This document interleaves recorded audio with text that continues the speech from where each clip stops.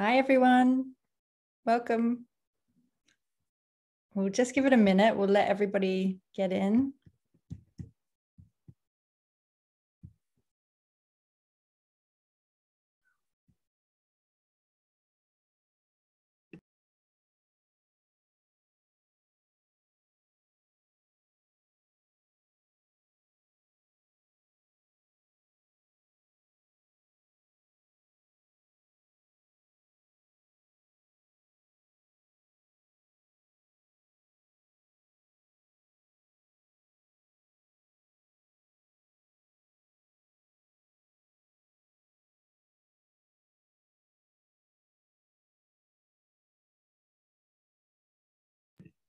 Okay, let's kick off.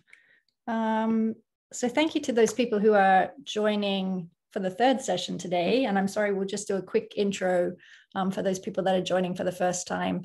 My name is Shannon Ganem, and I'm the Global Education Director at Magnum Photos. And with my colleague, Pauline Vermeer, Cultural Director at Magnum Photos New York, we are your hosts for the Beyond Magnum Talks program. Beyond Magnum is an in-depth talks program created to address and explore some of the challenges facing the photographic industry today. If you missed our launch event, I would encourage you to visit the Beyond Magnum page on the Magnum website, where you can hear from our president, Olivia Arthur, about the genesis and aims of the program. We also have yesterday's incredible conversation with Simchi Yin and Wayne Modest, and recordings will be added there after each event now. A little bit of housekeeping, you will be able to participate via the Q&A box. Please put in any comments and questions, and we will endeavor to get to as many as we can. If we don't answer your question, we're collating these, and hopefully we will hear some of that in the reflection at the end of this chapter, and certainly at the end of the series. We recognize that this series of events will likely raise more questions than answer. That's actually the point. And it's the beginning of a conversation. So thank you for your contributions to that dialogue. Please do share any thoughts with us. It would be incredibly helpful. We have so many fantastic speakers in this program. We'd spend all of our time reading their bios, their extensive, incredible bios. So please have a look at the Beyond Magnum page. You'll see the full write-up there, and sometimes we might just have to do a brief introduction. We want to get to the conversation as quickly as we can for you.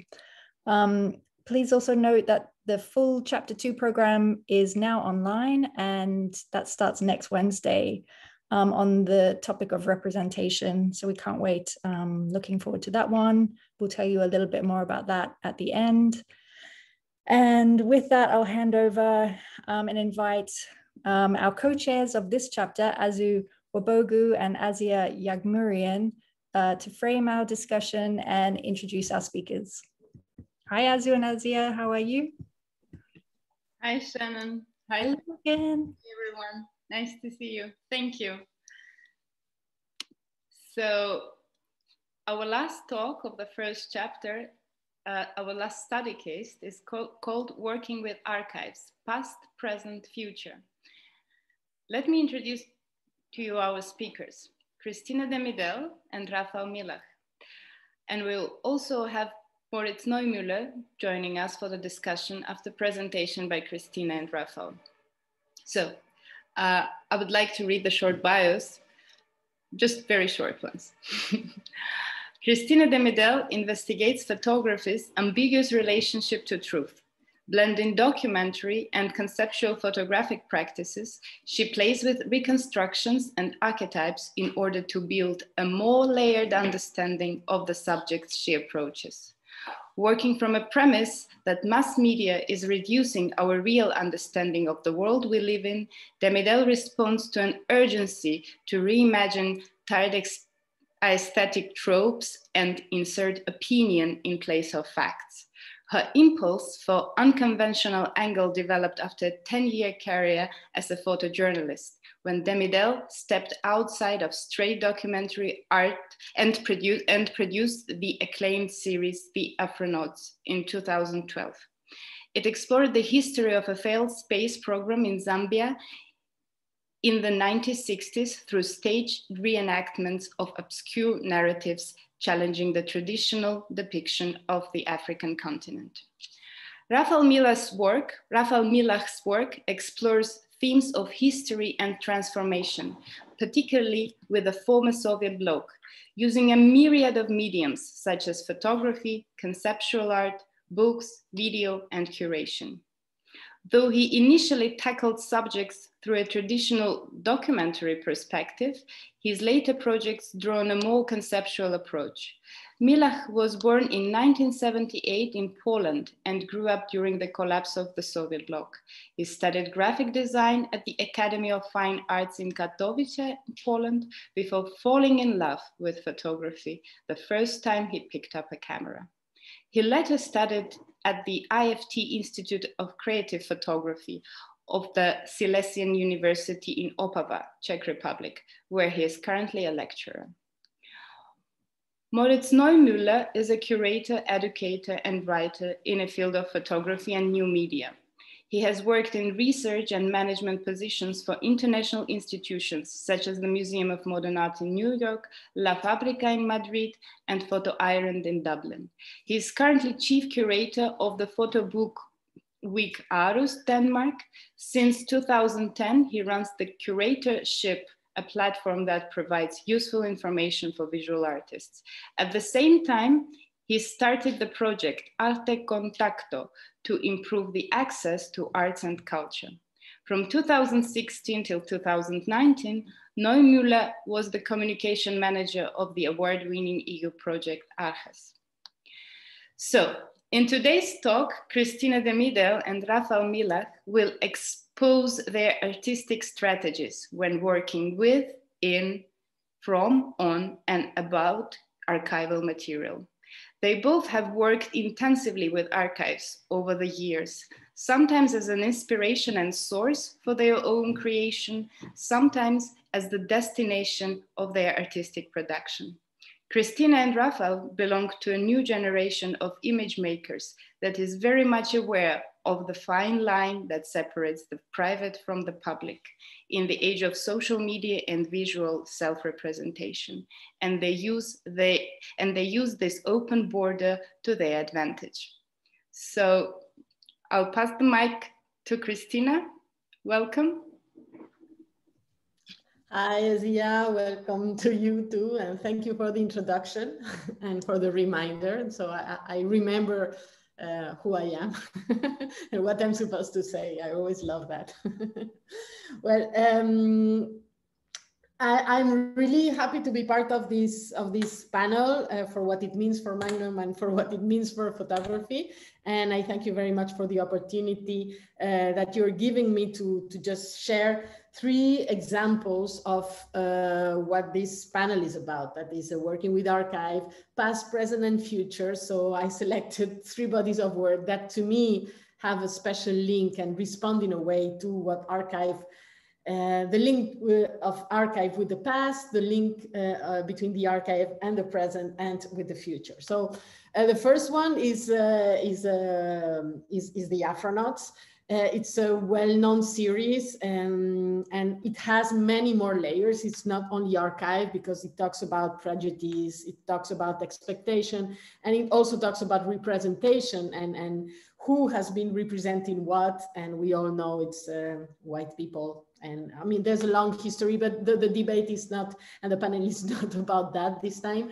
So I just wanted to, well, a small presentation of the Afronauts.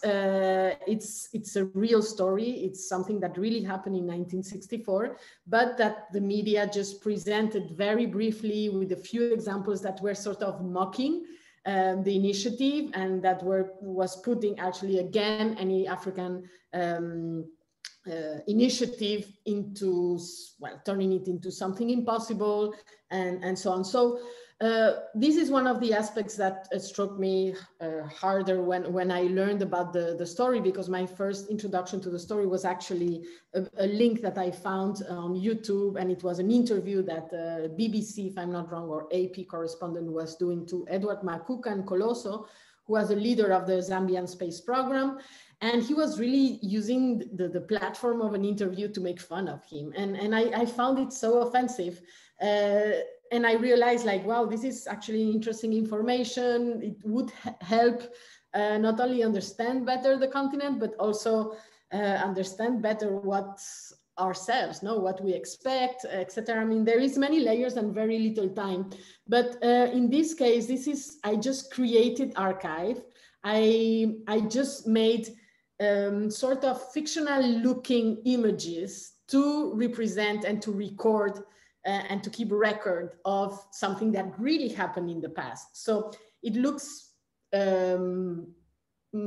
like imaginary. It doesn't look real. It doesn't use the language of documentary photography, but it's really documenting or illustrating in a plausible way something that happened in the past. That is just for people to invite people to go and check and draw their own conclusions, using one of the hooks of photography. Like we all love beautiful images. So if you create a beautiful image, people will eventually want to know more about it, hopefully. So this is about archive and past. There is a lot of hints around how Africa has been represented, like pregnant women, how women are normally represented, how soldiers are normally represented, the general attitude of African people when they are photographed and how they are photographed. There is like, we could have 100 panels about it, but today is not the day. So this is how I am just creating an archive that was not there, that should have been there. But of course, I'm not creating it from a neutral point of view. First, because I'm white. Second, because I've never been to Zambia and I've never been, I don't really know all the details. So I just create a set of images that acknowledge or that makes visible the lack of archive. So there is not enough information about that event. Why? And why, I mean, it's really why wasn't this archived? Because there was no information and no reporting from the facts. The next one, I know I just have like 20 minutes, 15 minutes, is party. And it's about the present, the relation between archive and the present.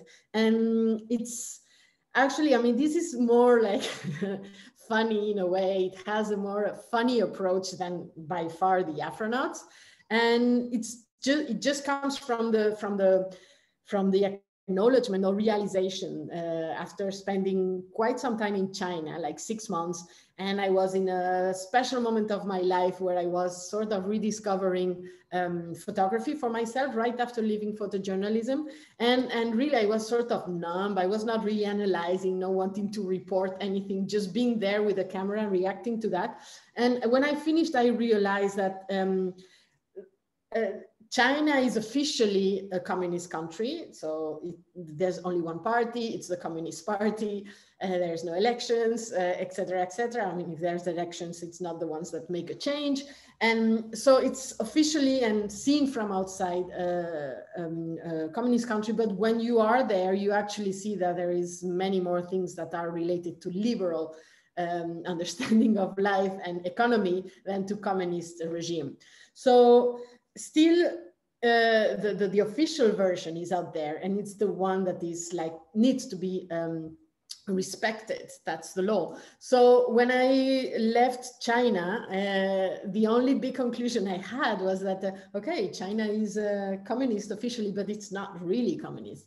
So I wanted to talk about that, which is a very vague, generic, and I mean, big idea, and I just took the iconic thing of communism, the thing that every Chinese person should relate to, and it's a little red book by Mao. And on the first page, if you go back a couple of slides or maybe just one slide, so this is actually the first page. It says the title was the Communist Party. And to me, because I'm not English native, party always comes with two meanings. It's a political party, but also the party we mostly prefer. So I just decided to play really like a crosswords, using also a very Chinese technique that is censorship, to direct or to update a very valid, still valid and an official document. which is something that I mean, other people have done. I'm not inventing dynamite or anything like that, but I was using that technique of censoring, but also whiting out and just directing and reinterpreting an official document, just to make it fit to the reality of China now. So it's a sort of update, just like when you update your apps in the computer, but this is an historical book or an official book update. And the version is, of course, also updated with different photographs and different imagery that is linked to these new political premises. So it's no longer propaganda. It's no longer Mao and the people in the fields. It's no longer this imagery that talks about how good everything is. It's more, it's like a different and eventually more fresh link between text and image. So the book, I mean, it's called The Party. It's called Party, and it's a facsimile edition of the Little Red Book by Mao. It's a series that works for me better in the book. So you can pull the slides, but it's actually how you can use archive, like something archival, not necessarily imagery, but a product of history that has not been updated, and that creates a very illogical coexistence of realities, and just evidence that crazy coexistence and evidence it without being, you know, critical or diminishing in any way, just like, okay, this is happening together. How is that possible? So it's this questioning of archive when you put it in reality, in the present context. Is it still valid? Is it still useful? How can we read it now? Because we need to update our way of reading this text, because context has changed, which is so important when we read archive, like context. Without context, there's nothing, we're lost. And to finish, hopefully still on time, I want to talk with the Gentleman's Club about the future of archive. Like now that we have a much better understanding, that because we have this time perspective of what archive can do and what is a responsibility of archive and so on, because archive, I guess we have the perspective and the full understanding now that we have some material to understand, but maybe 100 years ago, there was no real archive, and no people really looking at it. So thinking that way, I also worry about what the archive will be in the future. Like, what are we doing now that will allow the people who study us through the images we leave behind? How are they going to understand the world we live in now, and how will they fully understand all the layers and nuances there are? So one of the subjects and the topics that I've always been worried about is a representation of women, of course. And inside this big topic of representation of women in photography, that is huge, I especially worry about the representation of sexual workers. So if you type Google, that will be the future and is already like our visual library. You go to Google Images and type prostitution or sex work, like probably 99.99% of the images you will get are images of women naked in dirty rooms or somewhere, but it's mainly women. You see them, you see the sexual workers, but you never see the client. So even if there is so many images and so many images uploaded, and we are invaded by avalanches of images, still one of the most romantic topics for photography and for reportage and for journalism that is always popular, that is prostitution. Like, there's so many photographers who go to Kolkata, who go there to take the pictures of the brothels of the Red District, or, you know, all these, they only show the woman. How is it possible that we're missing the other half of the business, or a very important part of the business? So with that idea, thinking of the archive of the future, I created this series that started more like an experiment in Rio de Janeiro. I just put an ad in a newspaper in the same places where the girls advertise their services, asking for prostitute clients to pose for me in exchange of money. I thought nobody would reply, but Brazil is such an amazing country that actually plenty of people replied. So it kickstarted the project, and well, I basically go in the same rooms that they would go with the sexual workers, and pay for their time, pay for the room, pay for their time, and also pay for a bit of information that I think is useful for the feminine audience, because men can very easily get information about how the thing works. They can ask their friends, father, family, cousin, whatever. But women, we cannot ask our husbands, we cannot ask our friends, because it's taboo just for women. So we are missing a big part of information. And this is maybe a project created for the future for everyone, but now it's created for the feminine audience. So at least we understand how it happens, how it goes, and we maybe start unbuilding the taboo and understanding this as something normal or not, but we cannot judge it without having all the information. So until now, I have done 70 clients in different cities, not only Rio, but also Lagos, Mexico City, Bangkok, Paris, and there's more places, but La Habana.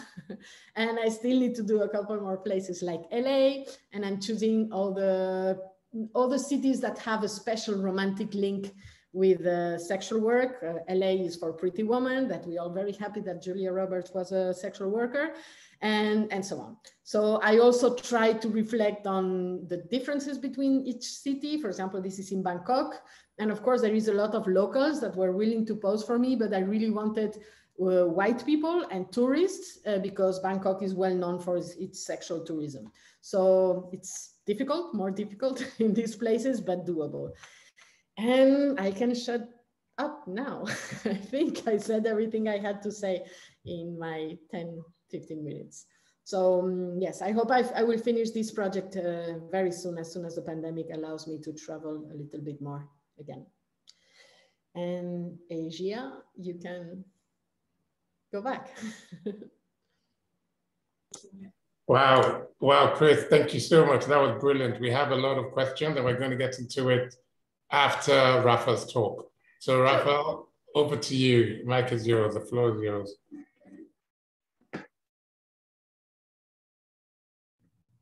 Okay, hello. Let me share the screen.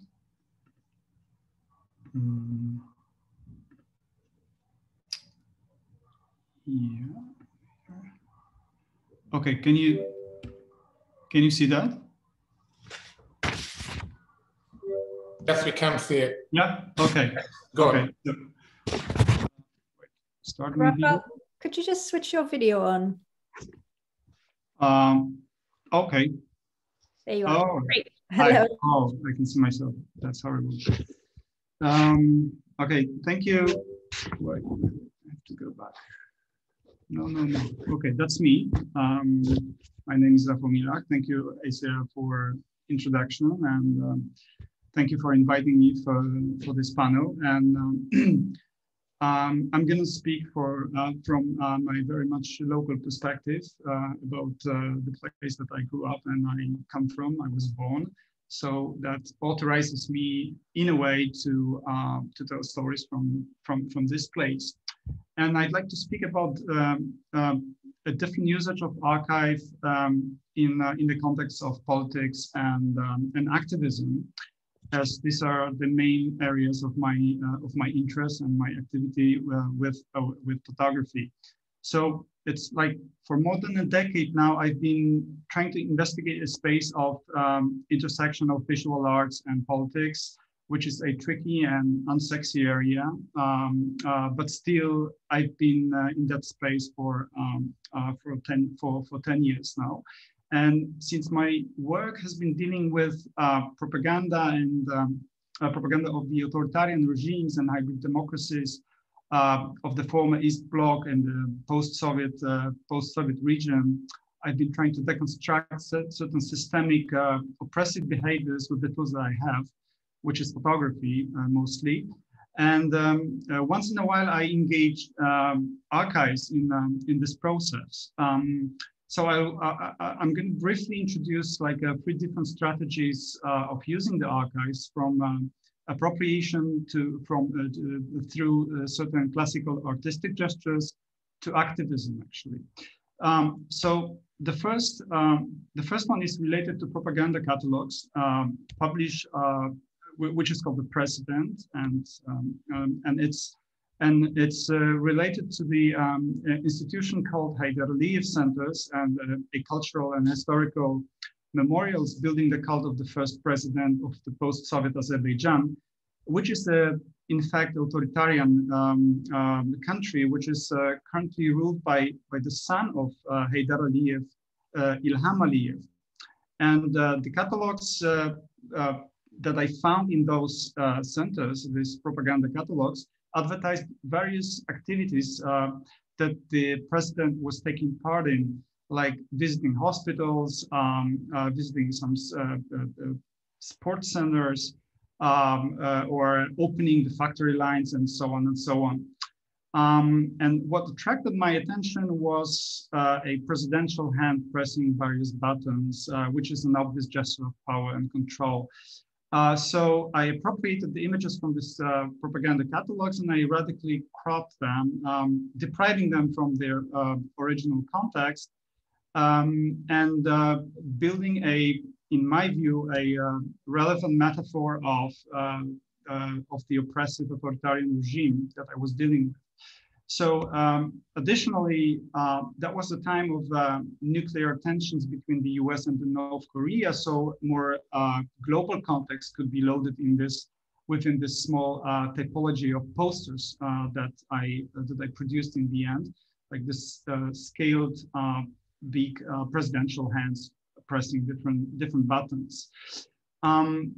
Another story another example of working with archives, in my case, within the political context, is a project that reflects certain systemic oppression, civic engagement, and how the contemporary context actually influences our daily life. And it was actually my first visual comment about growing social unrest and the protest culture after the right-wing populist government took over the power in Poland back in 2015. I don't know if I mentioned that I'm based in Poland. Did I? I think I have. So the series of colleges, which is called the First March of Gentlemen, they create a fictitious narrative where I relocated people from the private archive of a local Polish photographer into the protest formation. So a certain public event. So personal has become public. I mean, I forced that process. And that was my kind of wishful thinking and the metaphor of a Polish civic society that we, in my view, are largely missing, and the society that resists and responds to the political decisions despite of certain potential pacification or violence related to the resistance. So in this project, I applied certain artistic strategy, a bit abstract, collaging the images, to express my concern about a contemporary political situation. And the last project I wanted, it's not even a project, but last example of my understanding of work with archives is much more literal, visual-wise. And it's called the Archive of Public Protest, and it's a collaborative platform that photographers from all over Poland, engaged photographers from all over Poland, are create this platform that I initiated in 2019, and the platform collects the images of protests that we are facing currently in Poland. And this archive is quite specific. It's kind of a new archive, and it's growing. It's immensely growing recently, and it's been created to visually support and build a representation of protests of LGBTQ plus communities, or of women's rights movements, political refugees, or climate change related topics. So the archive visually contributes to the ongoing critical discourse about discrimination, violation of human rights, and or a climate change. So it's a semi-open archive, which is very much performative, and it's very much dependent on the energy of the and intensity of the protests, and it reacts differently depending on the situation. And the idea behind making this archive was to make it alive, to perform this archive. And one of the ways to perform it was the idea of going back to the streets with the pictures, actually. So we decided to launch a spontaneous publication, which is called a Strike newspaper, which consists of pictures of protests that we are taking, and along the protest, the slogans that the protesters actually bring to the streets. So we print a newspaper that can be used as a banner, as a poster, so the protesters can actually use the newspapers because they are distributed at the protests. So we kind of visually contribute to the protests, coming back with the pictures that we actually took at the protests. So this is how people actually use the newspapers. And so far we've published like 4 issues of this publication. Two first issues were dedicated to the women's strikes against the restrictive abortion law that was recently introduced in Poland. And we also did one issue dedicated to the climate change. And just literally a few days ago, we released an LGBTQ plus issue dedicated to this community, which is beautifully contributing to the Pride Month that we are actually celebrating in June. We are currently working on the next issue that will be dedicated to Belarusian Revolution and the political repressions. So this is the issue to come, and this is what you can see at on the screen is how people use this newspaper. So it can function on various layers. It can be used like photography. With this experimental archive is kind of going out of this photography or art bubble, and it really contributes to certain serious political discourse that we are visually supporting. Oh, sorry, I tried to load a lot of information, and I tried to hurry because I knew that we don't have that much time, but that will be it. Thank you. Stop sharing, right? Thank you, Rafal. Thank you so much. That was brilliant. Moritz, over to you to moderate the panel now. I'm sure you have a lot of questions, Moritz, and afterward we will come back, Asya and I, to wrap things up. Moritz, Neumuller. Thank you very much. Wonderful. That was quick ride through a lot of projects, and maybe we start directly with Rafal because I can see him here on the screen, and then Cristina, maybe you want to also come back with your microphone, and here you are, and your video. Wonderful. So I still, it doesn't really matter because we have to start somewhere, and we just start with what we heard from Rafal, and then we'll go back to Cristina's work.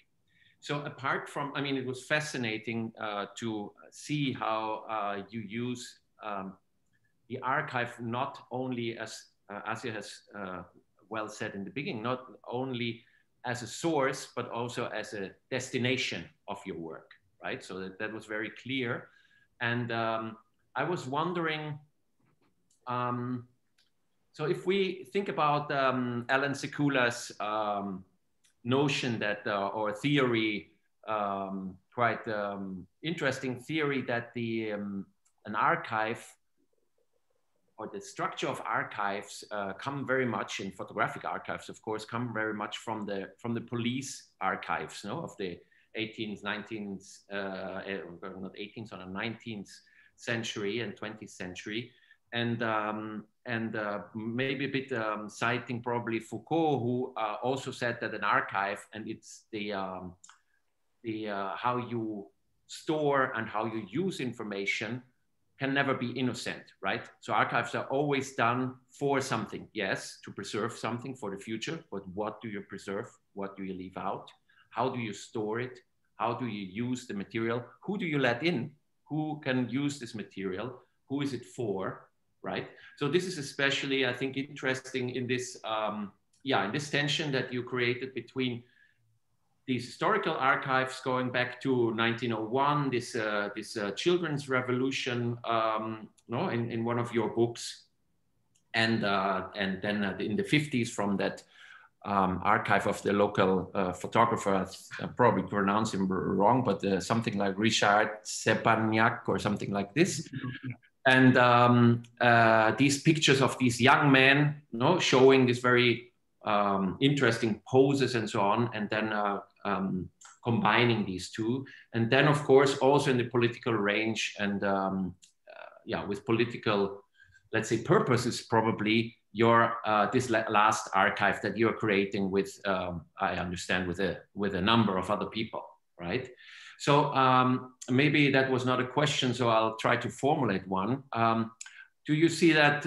Do you see this tension? And what is there any red thread when you work from an archive and into an archive? Well, actually, everything is an archive or a certain resource that we can use or reuse, recontextualize. We can put, and it recontextualizes itself. I mean, our task as creators or people who take care of the archives is to be kind of cautious and you know, we have to be aware that the context is constantly changing, and it's like I mean working with archives is just like working with photography. It's just a tool that might be useful to communicate certain problems, and it's I wouldn't like to fetishize the archive as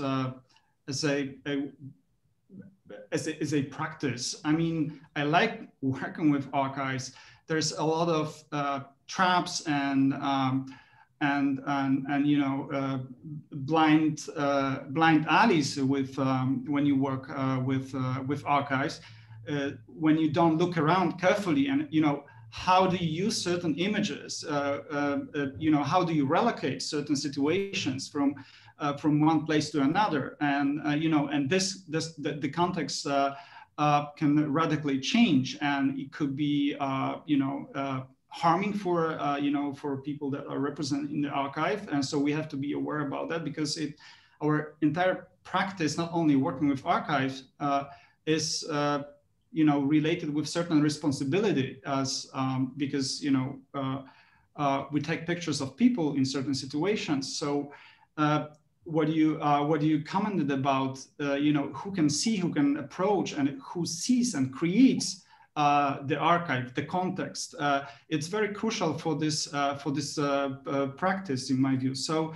the archive can be, you know, when you mentioned, you know, the archive as a certain you know, institutional strategy, which can be also a tool of oppression, we can kind of mirror that, and we can, we as creators, or we as people who would like to, I mean, I'm speaking for myself, who would like to resist this oppression, we can use various subversive strategies to, you know, to bounce back from this creepy context of various archives. So it can be a powerful tool. And if you ask me if I deliberately had certain agenda of incorporating archives in my practice, I would say no.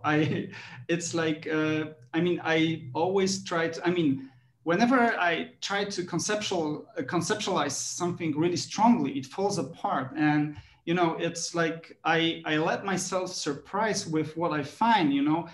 It was a case of the Azerbaijani propaganda catalogs that I just accidentally came across. And I thought, wow, all the pictures that I took in Azerbaijan was kind of not that strong. I mean, they were kind of fitting the project that I was working on, but I felt like, yeah, I had this gift and this found footage that I can subversively use to criticize the regime. And you know, the archive of Ryszard Szczepaniak, this Polish photographer, was also kind of an accidental find. And it was not something that was that I planned in advance.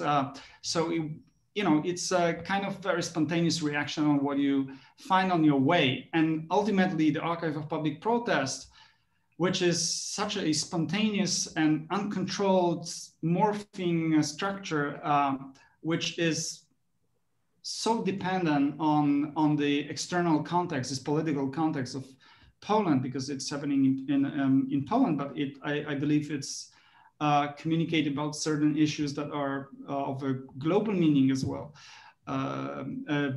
It's so unpredictable, and it's when I think about the future of this archive, I think it will be perceived totally in a different way than what we do with this archive today within the protests. And when the protests are gone, I mean, or they're more quiet. So it changes dramatically.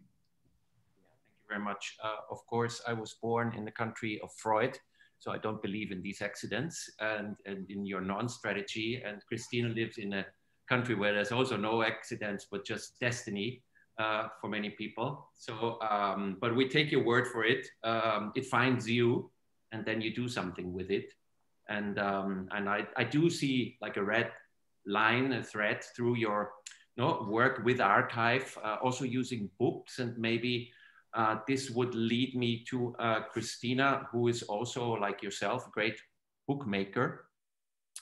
And Cristina said that she, well, about, maybe I can start with the last project, right? When you talked about how people find images nowadays is on the internet via a search engine, and certain subjects come up by keywords, of course, because you don't type, or very little do we search by images, even if it's possible. But normally we use language to trigger information from archives, and that's one of the many problems with the digitalization of archives, right? That they not only use their kind of spatial how would you say, spatial relations between the objects. So to put two books next to each other, like in a library, means a lot. To put photographs on a stack here and not there, and together, means something. Of course, in a digital archive, all this gets normally completely lost. And the only way to retrieve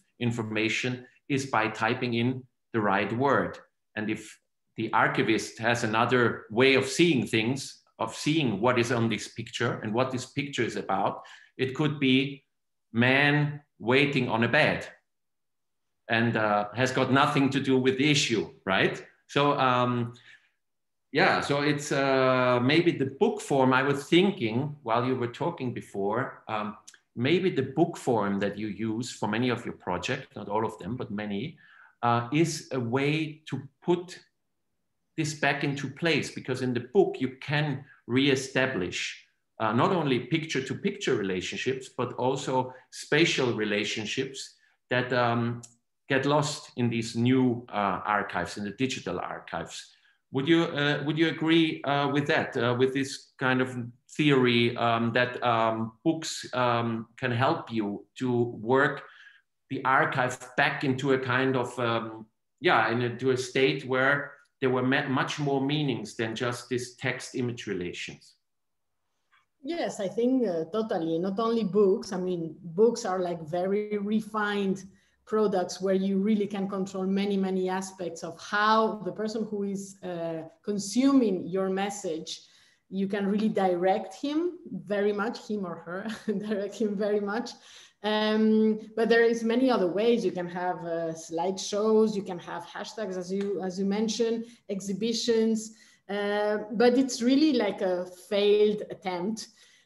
Because then no matter what, even if you make a book, the image will exist by itself. And I mean, therefore it's like exposed to trillion different interpretations that will be changing across time. And so it's really an illusion to pretend that one image is uniquely associated with one meaning. Just like one word is never associated only to one meaning. Like party, for example, has two meanings.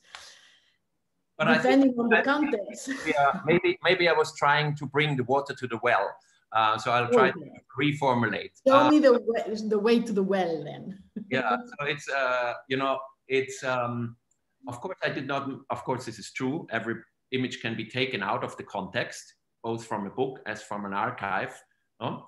But I was thinking about this as one constellation. This book constellation, of course, can also be in an exhibition. No? If two, in an architectural space, two pictures look at each other, they start to talk. And if they are next to each other, no, we look at them in a certain way. So this is something, for example, we cannot do in a book.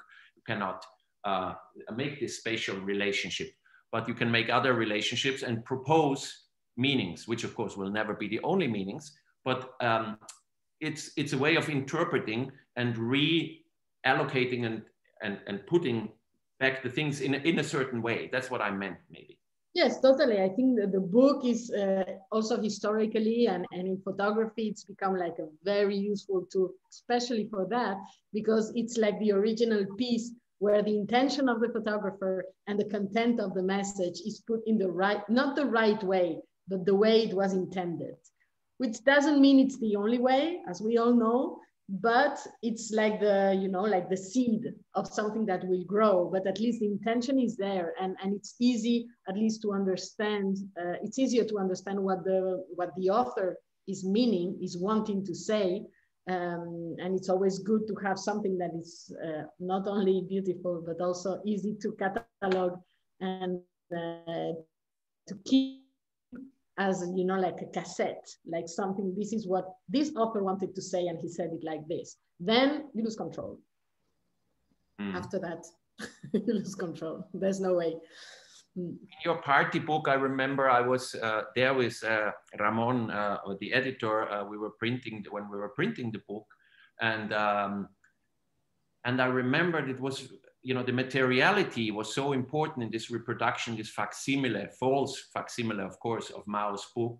No, not only this plastic cover, but also this paper, this very thin paper that I think they used cigarette rolling paper in the end for this and stuff like this. So the materiality, of course, is another aspect that gets lost when you transition from a physical archive to a digital archive. And this is when we talk about archives in the times like these, it's not only the problems that we've said before, words, hashtags, as you call them, or tags, just tags within an archive structure, or in the cataloging system of an archive structure together with categories. Where do you put that?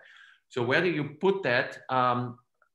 As we said before, it depends. You can be much more decisive and do this in a much more interesting way in a physical storage. But of course, we know that physical archives are disappearing. They are digitized and they're put online, which is great for researchers, but it's also, gives a lot of problems. And I think part of the reasons why we're here is also because there have been problems for many archives, including the Magnum archive, of course.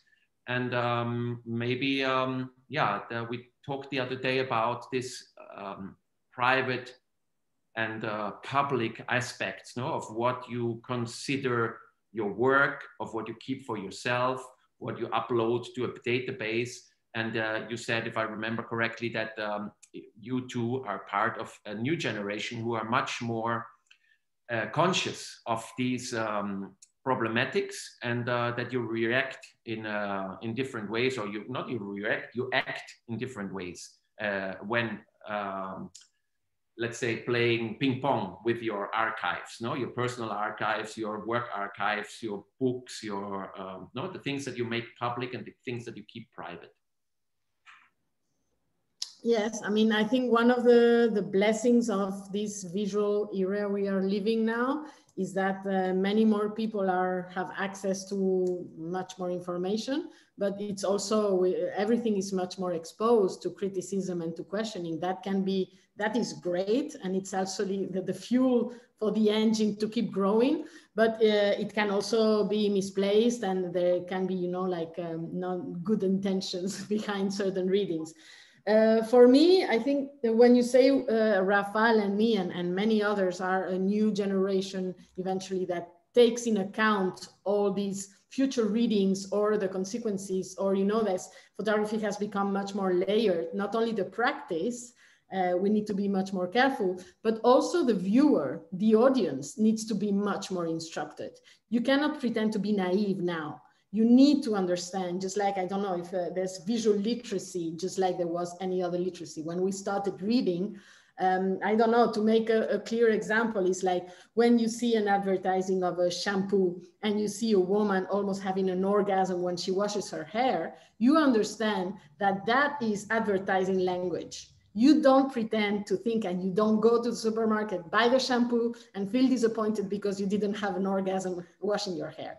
That is already understood by us as a society.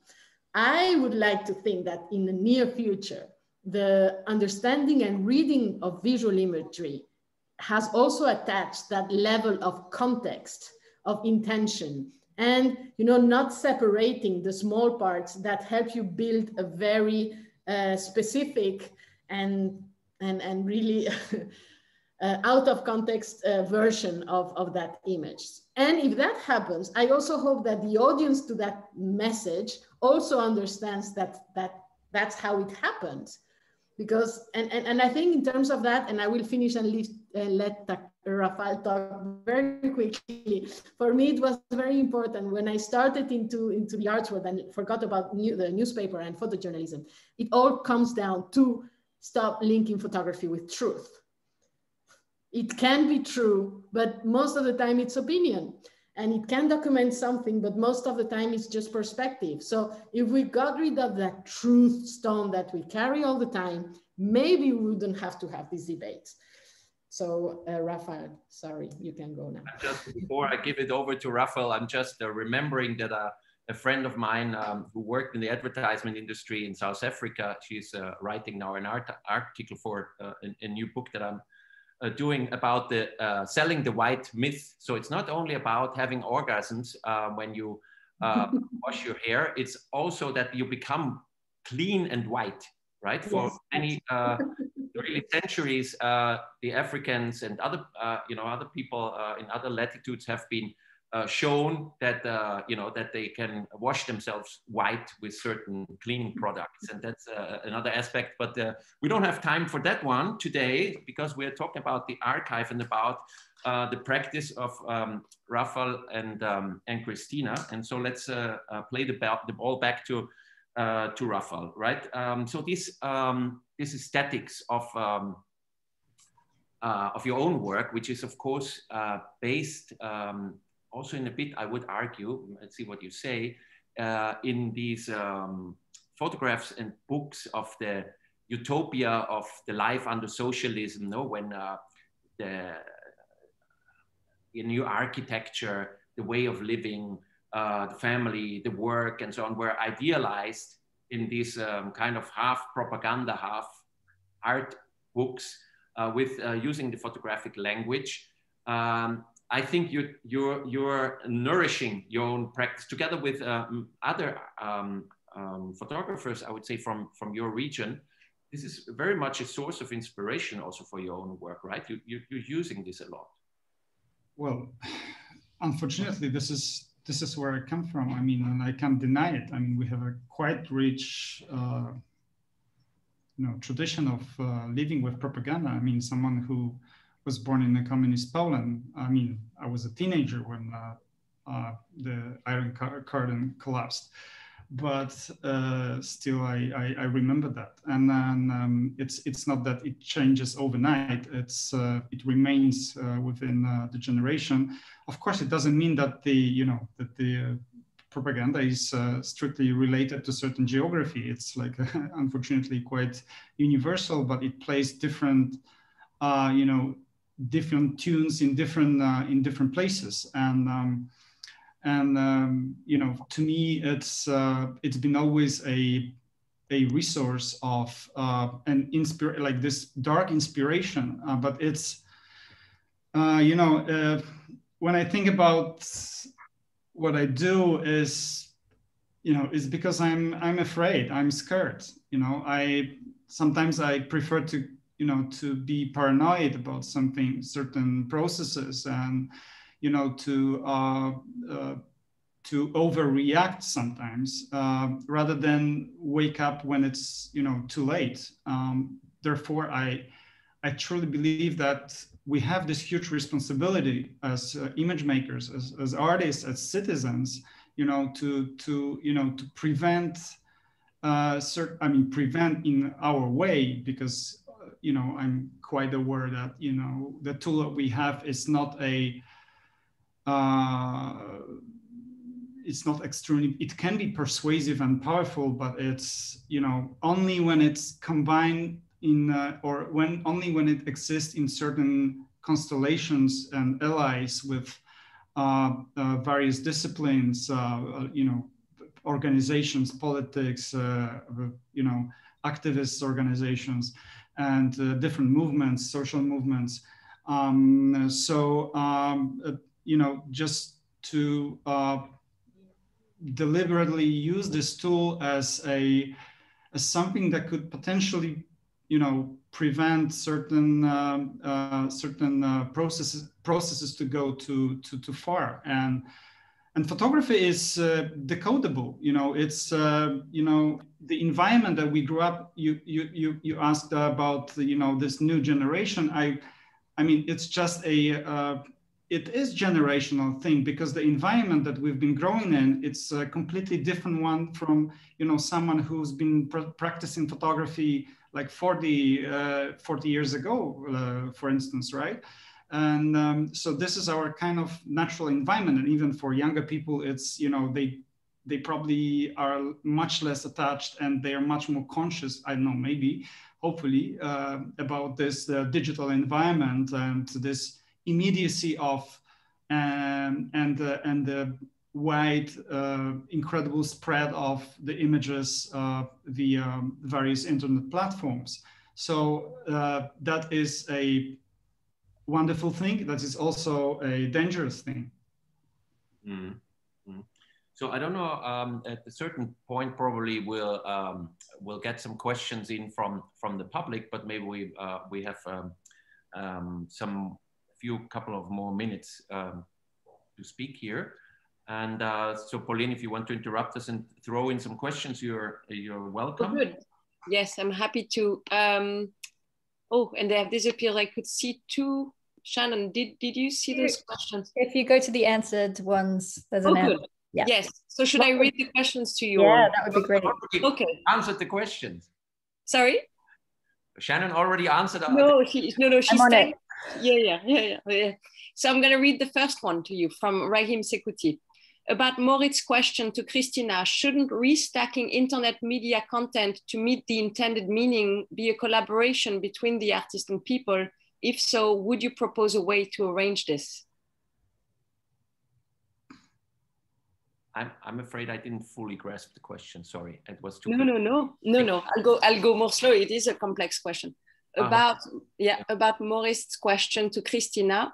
Shouldn't restacking internet media content to meet the intended meaning be a collaboration between the artist and people? If so, would you propose a way to arrange this? Okay, so this is a question about the interpretation, like the social contract of photography that we mentioned 2 days ago, right? This concept that it's not the artist or the photographer who makes the image, but it's the reading and everybody, these different meanings that Cristina has already talked about that make actually the image, right? If I understand that. And how could this be done, Cristina? That's a very difficult question. I wish I knew. If I knew how to do that, I mean, that would be, I don't know, I would be a genius. I think there's a certain charm trying to archive the archive and to, like project order into something who is like naturally chaotic. It's just frustrating from the beginning. I think there is, I don't know, here I may sound a little bit, like Buddhist or whatever you want to call it, and reading too much wellness books, something like that. But I think we should stop trying to define and put order in things. This is a very white people thing, like archive, and this is like this, and this means that. And when we have something secure, we feel like, like the life can go on. It's fine. I mean, an image has a meaning in the beginning. It will have 1,000 more and 1,000,000 more before it disappears, if it ever disappears. So, and that's fine. We don't need to control these things. And of course there will be conflict. And of course there will be people who feel offended and people who feel like super happy with the image, and that's fine. The problem is that now, before it used to be our family, our friends, our city, and now it's the world.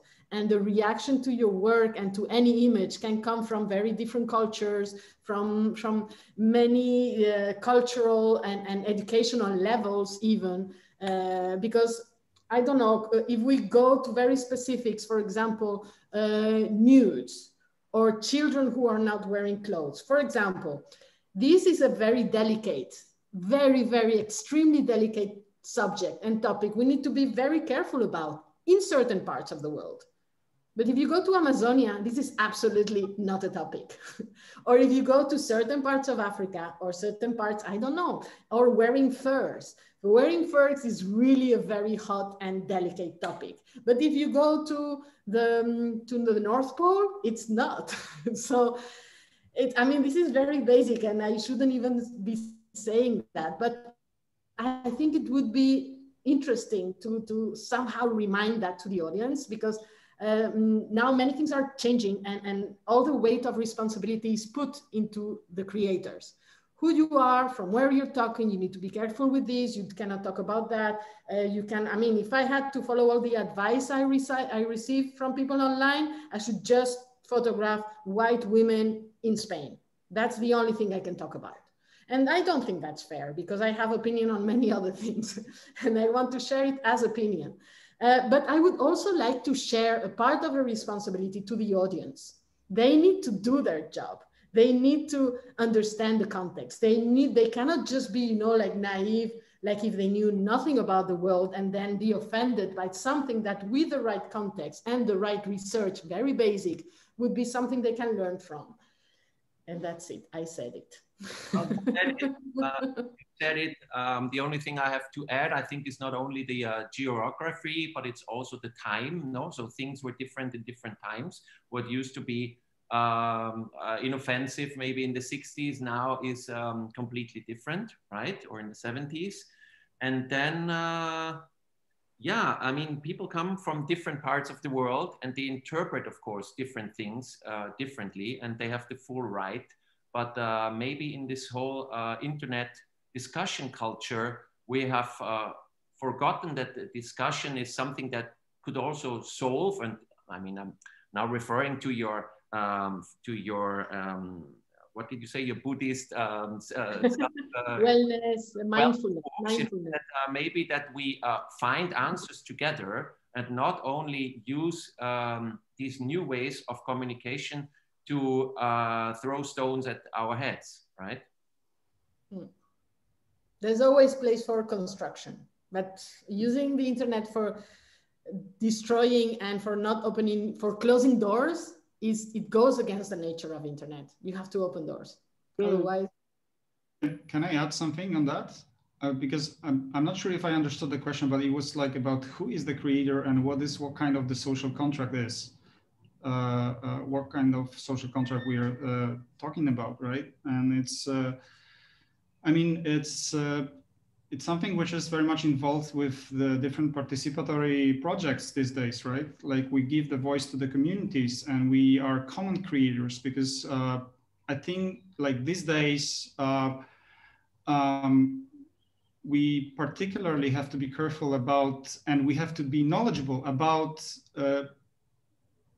photography and what kind of power do we have with bringing the camera to the place, to the communities, right?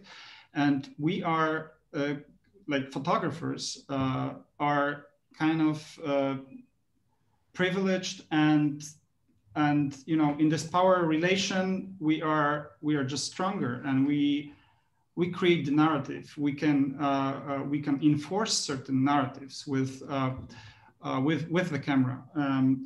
So like just to like being aware that this ultimate result of our projects, our possible projects, can be a result of collaboration, and including the, you know, the voices and of, you know, for instance, the people that we photograph. And it doesn't mean that we give the camera away and to you know, to someone to take the pictures. It can be one of the strategies as well. But you know, to think about the different ways how can we like disbalance this already disbalanced situation, photographer coming to certain place, to certain community. And I think this is something which is pretty much important these days, and it also creates this idea of, you know, solidarity and support in such a violent environment that we are functioning today. So yeah, sorry, just wanted to add. I'm just going to jump in and do a time check. I'm just conscious of time. I think we could, this is incredible, and I wish that we could keep going, but I'm wanting to bring Azu and Asya in to help us wrap up some of this thinking as well. How would you like to do that? Thank you, Shannon. That's great. We certainly do not want farmers photographing farmers and teachers photographing teachers and lecturers photographing lecturers. Far from it. We have, we're concluding the case studies with two image makers, Rafal and his activism and politics in his work, and his postally beautiful representation of struggle in not just Poland, but from previous communist countries. And Cristina has given us 3 timelines in her work. Chris has given us an exhumation of the past in the Afronauts, and the ability to revive a story that is suppressed or forgotten or deleted or derided for whatever reason. And in part, Chris has given us stayed with the communist unresolved obsession with censorship. And it's incredible how you're able to bring in something that does not change. Censorship has remained part of that culture, and you're able to keep it playful and keep it interesting in a visually stimulating way. The alliteration and the repetition and the recursive nature of the work in part is just able to arrest the moment. And also the other aspect of photography that we haven't really been able to get into in this series is the captions. You know, when you have an image, the other aspect of photography is the caption. And the third and final aspect, the stool of photography, if you like, is publishing. We have a lot of publishing now. we have a lot of images now, but with Party, Chris is able to make us think about what redaction does in captioning and imagining the way we read images. And then we have the future archive, how we create artifacts for the future in the present time. And that is something that I think Rafal and Chris and Moritz were able to touch on. The work that we're all doing is creating artifacts for the future. And Asya, I don't know if you have something to add, but I think we've been able to really touch on a bunch of these topics, and I'd love for you to come in and offer a few thoughts before we wrap up.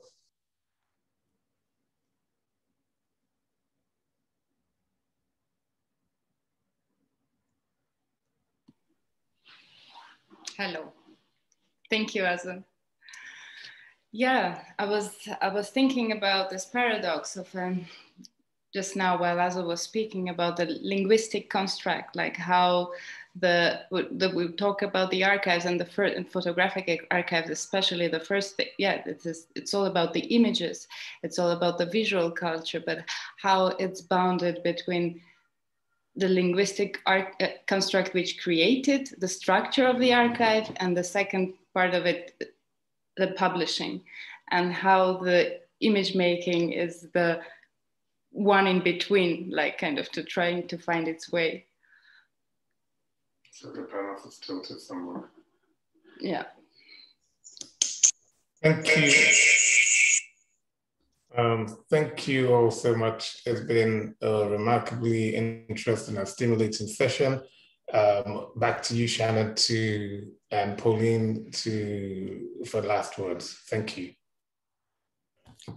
Great. Asya and Asya, did you want to say anything broader than that about the other presentations, or we could let, I'm not sure if Cristina and Rafal needed to go, or we could, was there anything else, Asya, that you wanted to say about the other presentations that we've seen?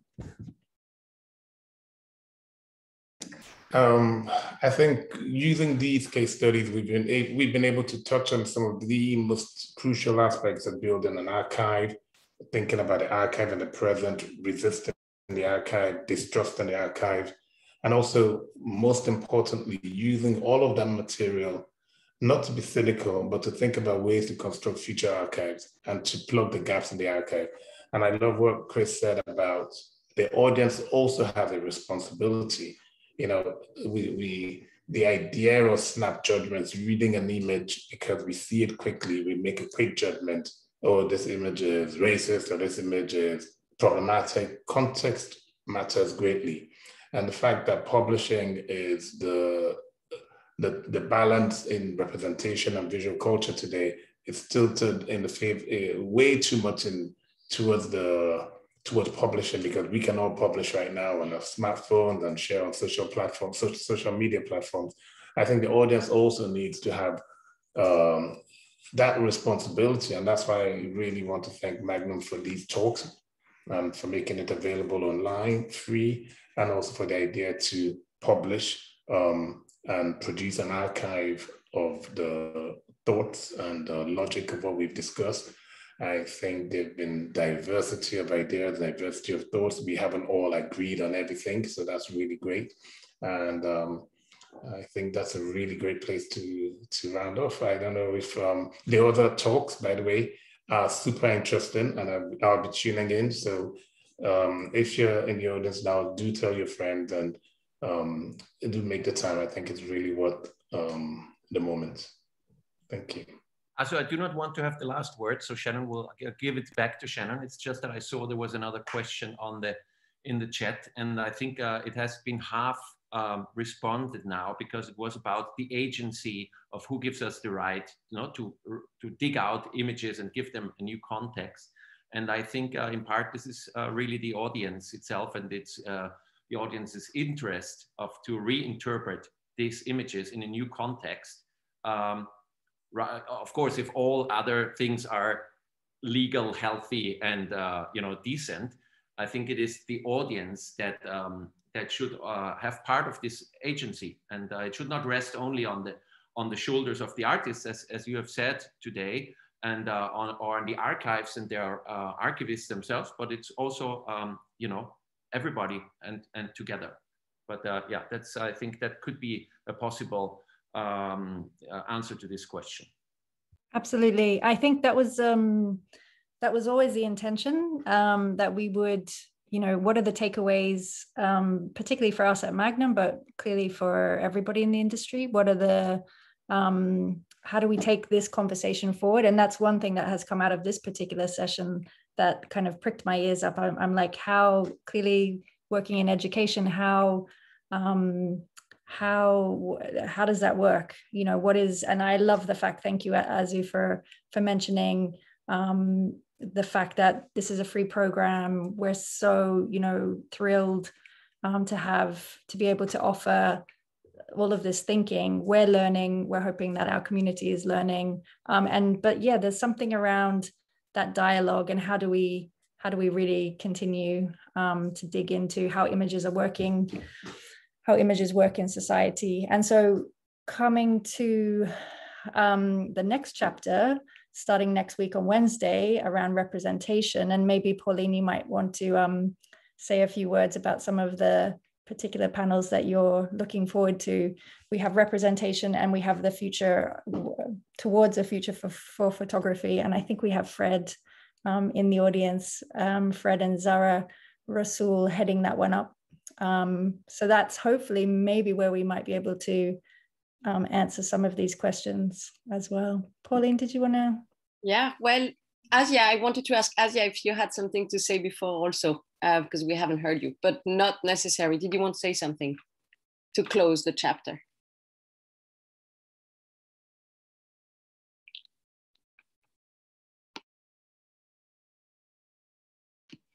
Yeah. Hi, Pauline. Sorry, I had some technical issue here. Yes, I wanted to thank everyone who participated in this series of discussions and introduced their study cases to us. And we have tried to touch on so many important subjects. And what came out of it is just like that the answer for the future, we probably might be looking in the past. And like what I always think as a curator when I'm working with archives and working with collections, it's sometimes bounded to, not sometimes, usually, it's bounded to traveling, to relocation, to movement of myself to some place. And what's the most important for me is to learn from the community, to learn of their archiving practices. And probably some communities don't even have those archiving practices. And maybe this is the way how it should be. And I think we should also have the same approach when we think time-wise, right? When we sometimes are being critical to something which happened, is being represented now, but is a document of the time, the past. We're sometimes critical. Yes, we can be critical and we should be critical, but I think in some cases we should also accept that we should also learn from time. So thank you. Well, thank you. That was a beautiful way to conclude, and also to introduce the chapter. The next chapter, chapter 2, will be on representation and about community photography, about practices, about who can photograph whom, how. And our two co-chairs will be Noël Flores-Théard, formerly Magnum Foundation, now senior editor at the New Yorker, and Anthony Lovera, who is himself a practitioner based in London and an educator. And I have a feeling that there will be many correspondences between what has been discussed in this chapter, and, you know, because of course, this is all in one, this is one big moment in photography that we are trying to dissect in 3 chapters. But of course, it's all about ethics in photography, it's about accountability, it's about points of views, and about what Cristina is talking about, to have the doors open and not closed. So we are so grateful to you, Asya and Azu, for chairing this chapter, the opening chapter. You did this beautifully in depth, and and we are extremely grateful. And we also want to introduce, and that's the third chapter, Fred Richin with Zara Rasoul will be moderating the future of photography. And that will be that will be the end of June. And we'll be talking about new ways to tell the story, and also new ways to curate, new ways to direct institutions. And yeah, looking forward to the next generations of practitioners. And hopefully this will be, as Shannon says, we are raising questions. We can't answer many of them. In fact, we can't really answer, but at least we really wanted to raise those questions here with you all. And we think it's, we are, Shannon and I and everybody at Magnum, learning so much on the way. And we hope everybody here is as well. So thank you all, and Moritz very much also for being here and in the last conversation. And I wish we were all here together, but yeah, hopefully soon all in person. Thank you all. Okay, thank you so much, Pauline. Thank you to everybody. Thank you all. And thank you so much to everybody who has joined us. And yeah, so we'll hopefully see you again starting next Wednesday. And we'll be emailing out those details. Have a lovely weekend. Thank you so much, everyone. Bye.